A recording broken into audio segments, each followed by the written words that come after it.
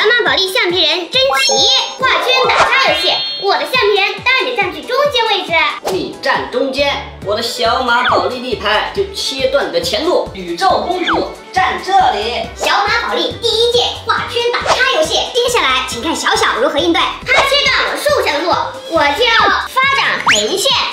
饼宝站这里。他连成一条线了。苹果加柔柔堵住。嘿，居然堵上了，那我就风雪之心放这里。他怎么到处放呢？这啥意思呀？铁柱，到你了。知道，追什么？哎呀，不管了，随便放。紫苑堵住真奇。嘿，你大意了，我再摆一个在这儿，就连成一条直线啦。什么？居然这么快？承让，这画圈打叉游戏你还赢不了我。小叶，快把奖品给我！恭喜小小，这些小马宝莉会员包是你的啦！嘿嘿嘿嘿嘿，只中5盒。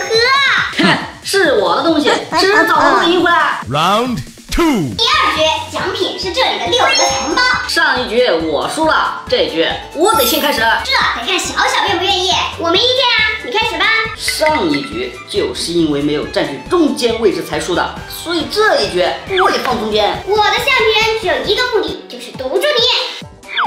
这条路行不通了吧？铁柱，下一步要哪里？这一局我不会给他一丁点机会，堵死。你堵我，我就竖着发展。我还堵你。哎呀，小小，你糊涂呀！这个都是铁柱的立牌啊！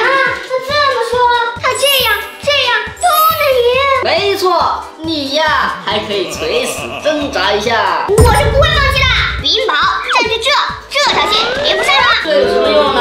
我另外一条线呀照样连上。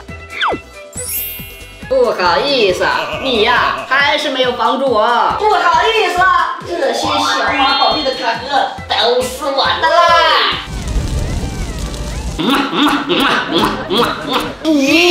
小小，你别气馁，下一局的奖品是10万张小马宝莉卡。这可是我专门为你准备的，真的？那我一定要赢你。切，说大话谁不会？有本事来呀 ！Round 3。老规矩，双方先来，我先来，我放这。到你啦。那我还是站中间。那我就放这。我就放在这。我放这。我堵你，放这。那我就放在这里。完了，小小要输了！开什么玩笑？我怎么可能会输？我在这里再放一个就赢了。那你再看看我这里，我这里只差一个就连成线了。什么？你怎么这么快？哎呀，赶紧想怎么应对吧。哎呀，